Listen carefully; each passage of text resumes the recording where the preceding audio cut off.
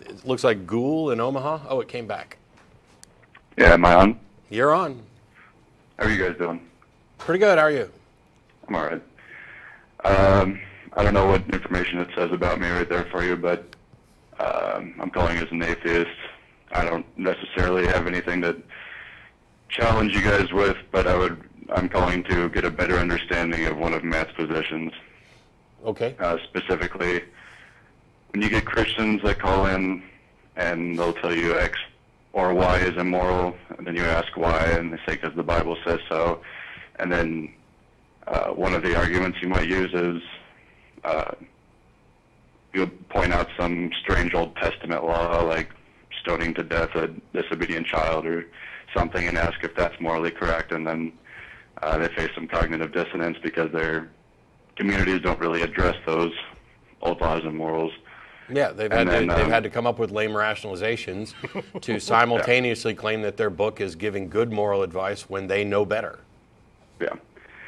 And then it's typically followed by an explanation of why you would say that you personally and both you personally and the Christian calling are both morally superior to the character that is God. Yes, and they already know this, which is why they're doing the rationalization. That's why they're in that state of cognitive dissonance.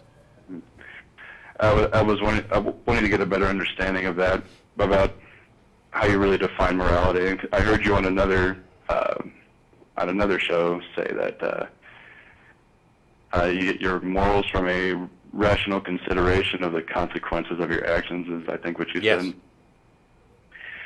And if that's the case, I'm wondering, in a hypothetical where someone murders in secret or steals in secret, and there is no consequences that he had premeditated and therefore went through with the action, I'm wondering if that would be an immoral action. Well, there were consequences. Somebody's dead.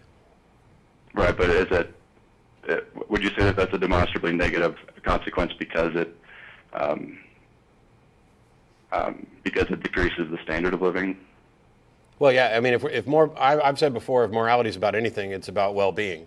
And so in this case, where somebody murdered someone in secret, the person that they've murdered, their well-being doesn't exist anymore. It was taken away and completely destroyed.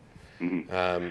And so part of this is about what kind of society actually benefits us. So that my foundation for making moral pronouncements or reaching moral conclusions is rooted entirely in reality, because the physical reality we inhabit dictates facts about what is in our best interest and what's not in our best interest.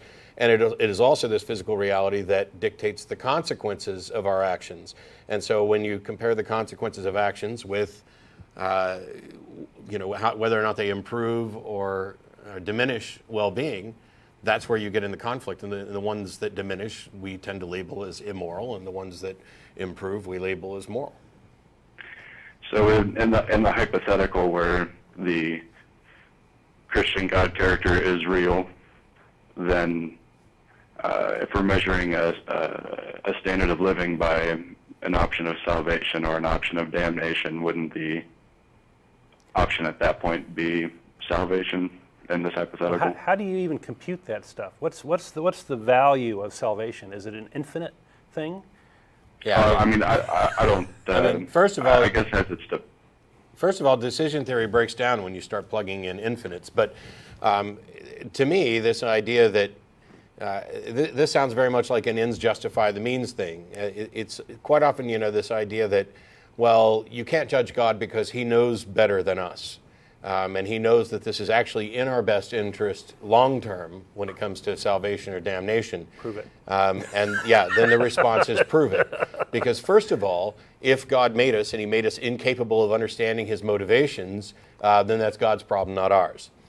And second of all, if he did make us and we are capable of understanding them, then clearly we're in conflict, because the biblical representation of God encourages all sorts of immoral actions, including, stoning kids and forcing women to marry the rapist and slavery.